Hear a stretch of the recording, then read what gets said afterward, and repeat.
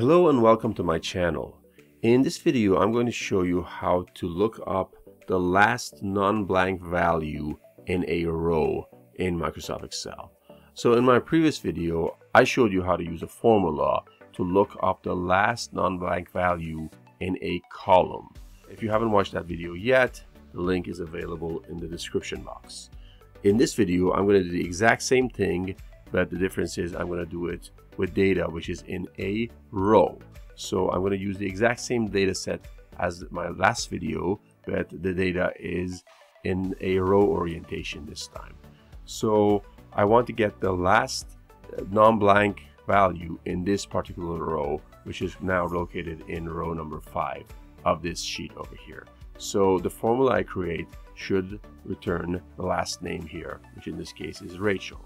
So to do this, we need to use two formulas. The first formula is a match formula, and the second formula is an offset formula. And using these two formulas together, we're going to be able to achieve this. And we're going to be able to get the last non-blank value in this row.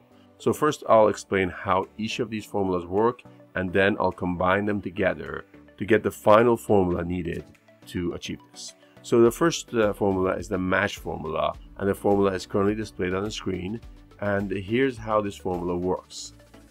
This formula will give us the reference of the last non-blank column within this row, which contains a value, obviously. So if I input this formula in this cell over here, it's going to give us the number 6. And the reason we're getting the number 6 is the last non-blank value in row 5 is column F, which is the 6th column in this data set. So this is correctly returning the number 6.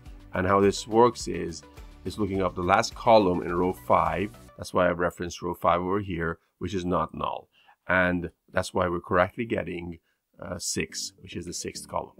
Now the second formula we need to use is an offset formula. And what the offset formula does is the offset formula takes the result of the match formula and it turns the value based on the other inputs which we feed into the formula. So the reference I've inputted here is A5, which is the first cell within this row. The row count is 0 and the column count is 6, which is coming from the match formula. So as you can see, these two formulas together returned the correct value, that is the last non-blank value in this row, row 5, that is in this case. Now let's input another name in this row just to test it out, make sure it is indeed returning the last non-blank value in this row. So I'm going to go ahead and column H in row 5, I'm going to enter a new name.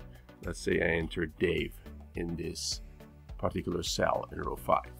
As you can see, the match formula has now returned 8, which is the 8th column. Column H is the column number 8 in this sheet. The offset formula has correctly returned Dave, which is the last non-blank value in this row. Now let's combine these two formulas together. So this way, every time you do it, you don't have to enter two formulas. You can just input one. So here's how it goes. So I will put the offset formula here, and in the offset formula, instead of referencing cell B8, which is a cell that we put the match formula in, I'll just copy the match formula and put it directly there as a reference. So I'll just open two parentheses here, and inside the two parentheses, I'll just put the formula, which I just copied.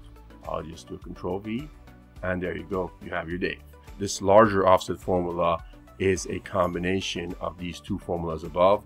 Obviously, I wanted to first explain how each part works. So to simplify it, I explained it one by one, but you can just go ahead and use this final formula, which is also displayed on the screen right now, to get the last non-blank value in a row.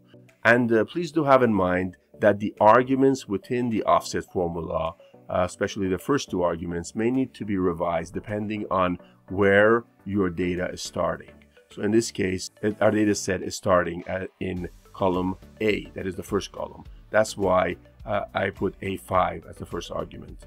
And I put at the end, I put B8 minus 1.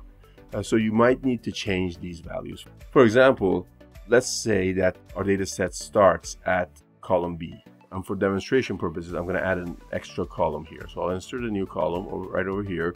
As you can see, these numbers are no longer working. The offset formula is not working because we are referencing cell B5, and in the last argument, that is the columns, we have C8, that is the match formula -1. Since we have an empty column which is not being factored here, in this case, the last argument should have a -2 as opposed to a -1. And there you go. Once I put -2, the correct value, the last non-blank value in this row has been taken into account. And that's what you have to do when your data set does not begin in the first column. So if your data set begins in exactly the first column, then you can use the original formula. You just need to put -1 at the end. But if it doesn't start at the first column, say it starts at the second column, you have to put -2. So have in mind that you have to manually modify the formula in situations in which your data is not starting from the first column. As so, as you can see right now, the correct value has been returned by this formula, which is the last non-blank value in this particular row. I hope you found this video useful. If yes, make sure you give this video a thumbs up. Also, if you haven't subscribed to my channel yet, make sure to subscribe and also turn on notifications so you won't miss out on my future videos. See you soon.